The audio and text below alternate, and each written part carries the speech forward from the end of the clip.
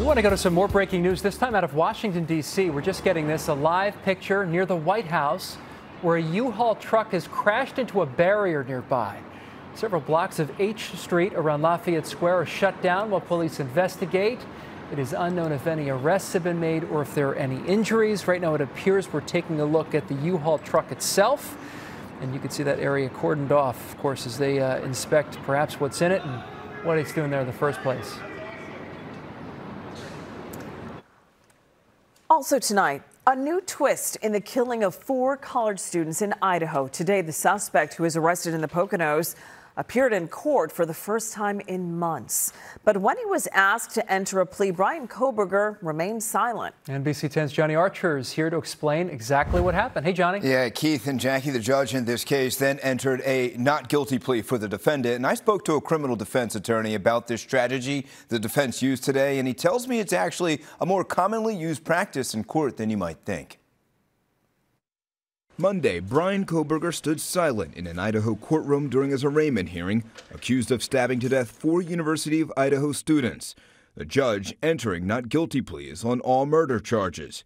NBC 10 legal analyst Enrique Latoison, as a criminal defense attorney not associated with the case, he explained why the defense might use this strategy of standing silent. What you're doing is you're keeping your options open. You're formally not telling the court what you're going to do. And what happens is the court just says, effectively, we're just going to make it a not guilty plea for you. And what that does is that allows the person to still remain silent and still to keep their options open. During the 15-minute hearing, the judge read aloud the charges: 4 counts of first-degree murder and burglary. The prosecution now has 60 days to give notice if they'll seek the death penalty. Family members of some of the victims were in court Monday for the hearing.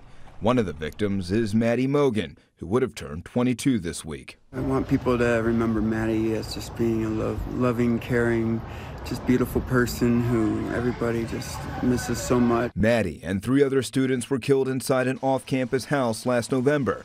Police arresting Kohberger more than a month later at his parents' Pocono, Pennsylvania home. The 28-year-old was a doctoral student of criminology at nearby Washington State University.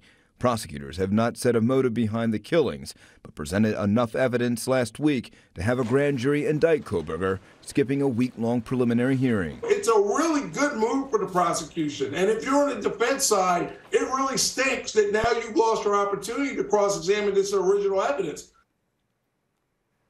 And Keith and Jackie, according to court documents, DNA traced to Kohberger was found on a knife sheath at the crime scene. And in a recent Dateline exclusive, a source with inside knowledge of the investigation says detectives had found evidence that several months before the murders, Kohberger went on Amazon to buy a K-bar knife and sheath.